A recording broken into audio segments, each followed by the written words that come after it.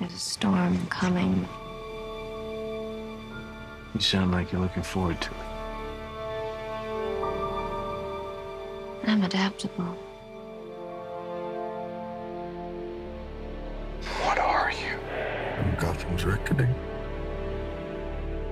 What we're constructing here is a very, very elemental conflict between good and evil. Why didn't you just kill me? Your punishment must be more severe. Did they kill him? I'm not sure. It's the true completion. I won't bury you. Buried enough members of the Wayne family. It takes everything to a whole new level. We were in this together, and then you were gone. It's a multi-layered story with massive amounts of action. The Batman has to come back. Chris was able to amp up the stakes for this last movie and really take it to places that I don't think anyone's expecting. What if he doesn't exist anymore? He must.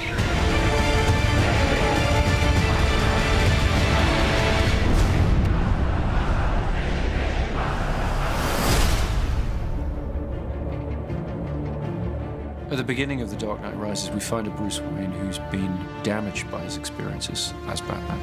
You are as precious to me as you were to your own mother and father. I swore to them that I would protect you, and I haven't. How much longer can he allow this pain to control what he does with his life? Alfred feels that it's his duty to help him find a way to put it behind him. You're not Batman anymore. It's about 8 years that Batman has been missing. And we've gotten to see what Gotham has become. Everything seems fine on the surface, but it's all built on this lie. I am the main sort of facilitator of that. It's a secret, I think, that's eaten away at him. So The Dark Knight Rises is about how that affects Gotham and how things begin to get worse once again. And now is Bruce having to deal with a new threat to the city and to himself? The choice has to be made. Is Batman going to return? It's the true test of a hero. Confronted with their darkest fears, being taken all the way to the edge. How do they come back? Do you think he's coming back? I don't know. In The Dark Knight Rises, we have an incredible ensemble that we've put together. I remember seeing Christian in the makeup chair. There was a 3-year-old in me that was like, that's Batman. It never stops giving me goosebumps. Standing in the suit, where you walk down the steps and everyone just stops. I really wanted to see Batman meet his match. There's a new kid in town. This is the first time that Batman has come across anybody who is superior physically. Mr. Wayne. Bane's not ready to be reasoned with. When Gotham is ashes, you have my permission to die. Some people want to watch the world burn, but Bane's come to pull the pin on the grenade. Tom Hardy is an extraordinary actor. What Tom is able to do just with his expressions in his eyes, it's terrifying. Through the course of The Dark Knight Rises, we'll uncover more about what drives Bane, where he comes from, what he wants. Let the games begin. And none of it's good news. We've made some mistakes. He's Kyle. Girls gotta eat. Selina Kyle has her own code of ethics, which sometimes involves doing things that other people might consider questionable.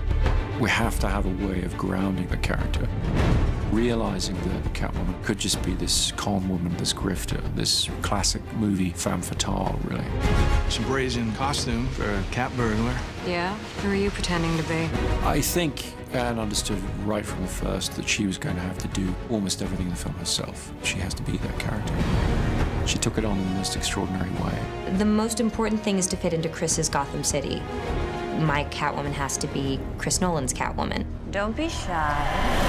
When you cleaned up the streets, you cleaned them good. Pretty soon we'll be chasing down overdue library books. My character, John Blake, is a proud police officer. And in the midst of, I think, a lot of cynicism, he remains really idealistic and someone who really believes in what he does. We have a new character played by Marion Cotillard, Miranda Tate, a member of the Wayne Enterprises board, and she's trying to pull him out of his shell and get him back into the world.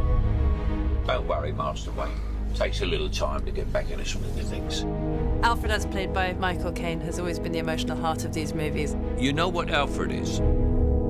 He is us in this incredible world. He's not tough like all the others. These conversations used to end with an unusual request. I'm retired. I would say Lucius is the brains. Yes, Mr. Wayne, it does come in black. But he also has grown to have a great fondness for Bruce. Lucius and Alfred. Between the two of them, we try to keep his moral compass pointed in the right direction. And Commissioner Gordon, to some extent, has been left on his own, running the police in Gotham. Jim Gordon really is the conscience of Batman, isn't he? What's great with Batman's allies is that they really bring interesting questions that Bruce has to answer in his life.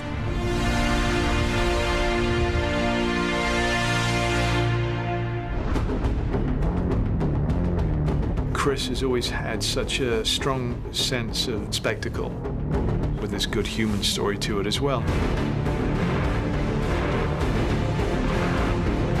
He turns those big action movies into something very intimate and emotional. You feel very close to all those people.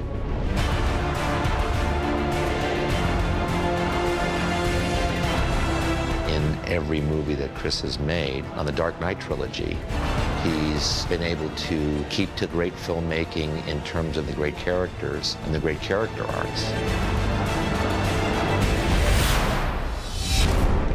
He creates whole worlds that you really can get lost in.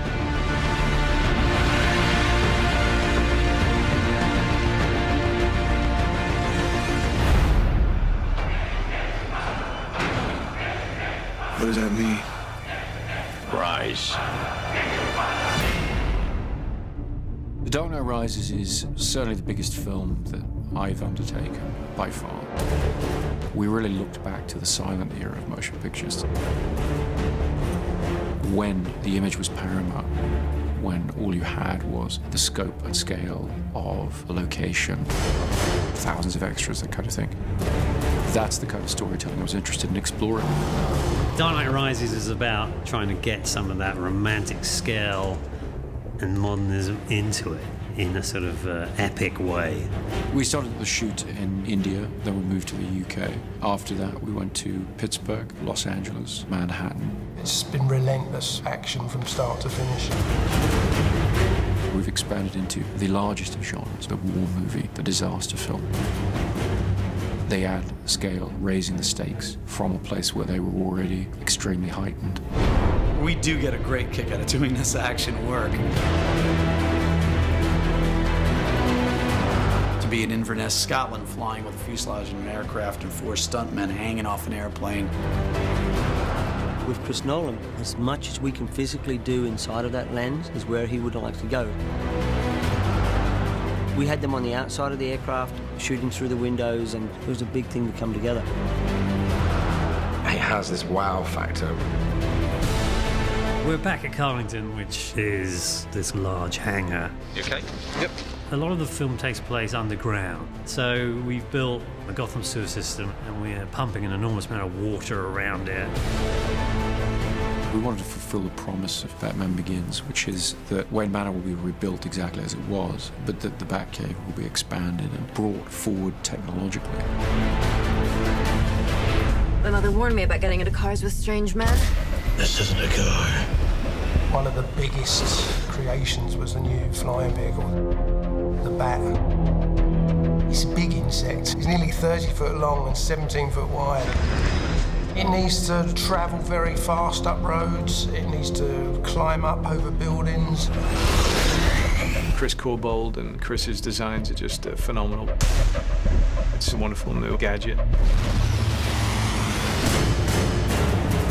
We have a big stadium that we have to blow up. The Pittsburgh Steelers have kindly allowed us their stadium. We had almost 11,000 people turn up for one day's shooting to play fans of the Gotham Rogues. The biggest challenge is just the sheer scale of the operation that's going on. You know, we've got thousands of people in the stands, we've got multiple cameras, IMAX cameras. This is probably going to be one of the biggest, most demanding visual effects sequences in the film.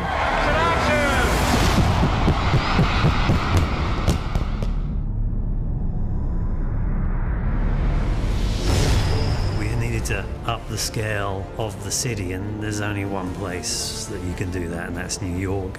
In the Wall Street sequence, there's a big battle between the police and all the mercenaries, and they've got something like 1,200 extras.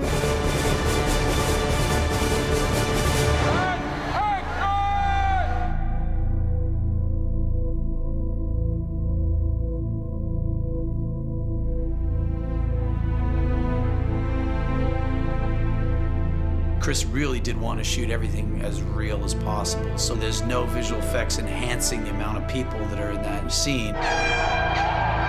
This was 8 months of preparation has gone into what you see here, working with the city, with the departments in order to control this set.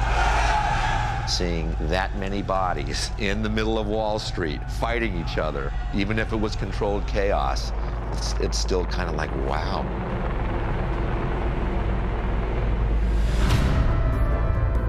People of Gotham, we have not abandoned you. What does that mean?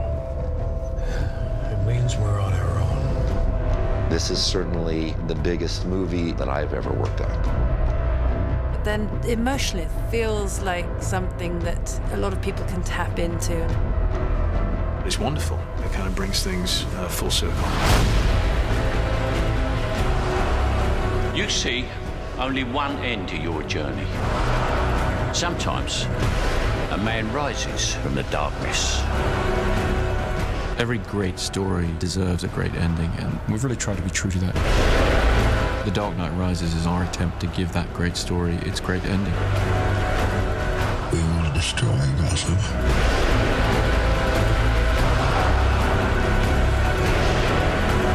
What now? You don't owe these people anymore. You've given them everything.